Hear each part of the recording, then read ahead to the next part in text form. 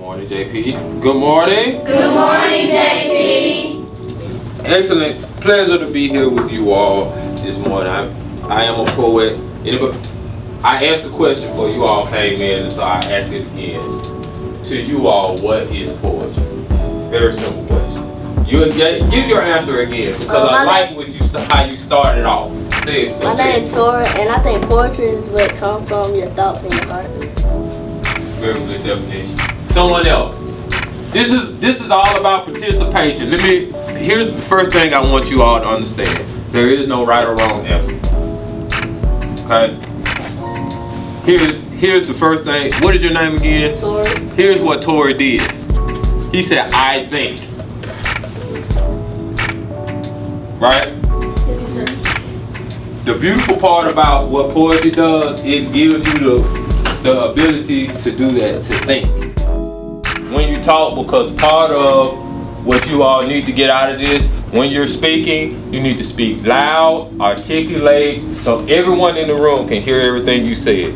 One of the things that does, it provides confidence. It makes the individual that's listening to you believe what you're saying, because you're saying it with confidence. Poetry is an expression of everything that's going on in our everyday life.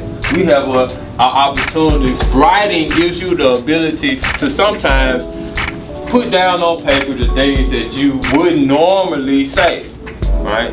Because a lot of times we think, oh, people are not going to understand what I'm thinking or understand what I'm feeling, but when you write it down, even when you express it to other people, most often than not, you know what really happens? More people understand you than you think. And it takes a lot of effort and power to be able to stand up in front of someone and express yourself. But we're all gonna have the opportunity today. Because the first thing, what has to happen before anyone gets up here and says anything? Writing. There has to be something to say, right? Right? Yes, sir. I mean, tell me where you come from. What makes you the person you are? Whether that's your family, friends, whether those is the things that you think about, what makes you happy, what makes you sad, where do you come from? But that's the freedom in writing, right? Everyone is not going to agree with everything that you say, but that doesn't mean you do not say it. Right? You have to understand that your original thought is yours, and it's okay to have that thought.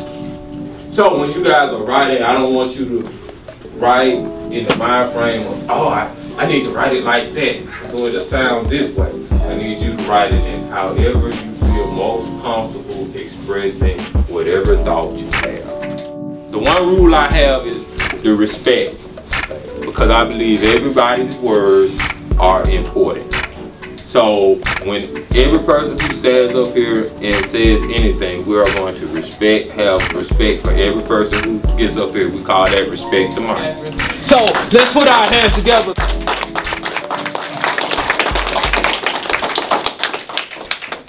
I come from a home that is beautiful, that when I go to sleep, I can see the stars at night as they shine above my head. A place that is cool and filled with wonder. This is where I come from.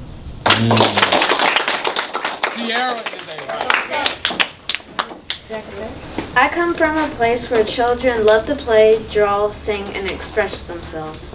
A great place that neighbors are always there for each other when something bad happens. Caring families that bake dessert, dinner, and treats to take care of families. This is my place of greatness and kindness. I come from a place far away from America, and that place is called China. I am a Chinese person is because I speak Chinese. I eat Chinese foods and I celebrate the Chinese holidays. But guess one thing that is surprising, I was born in New York.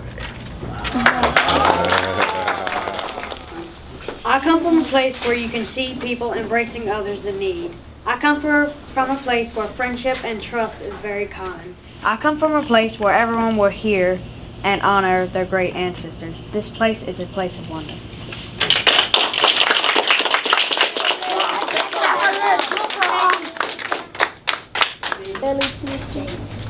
I come from a family that loves each other. You can hear a loving family.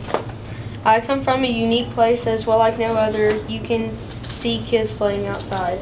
I come from a place where we love Sunday nights, playing ball with my dad. I come from a place, where do you come from? I come from Nigeria. What makes me unique is my accent. You can easily tell I'm foreign. I worry my country will fall into the wrong hands. I'm a Nigerian. I am proud to be one. 53 years of a living country is good enough for me. Nigeria, you are free. We eat different, we talk different. I'm a full Nigerian.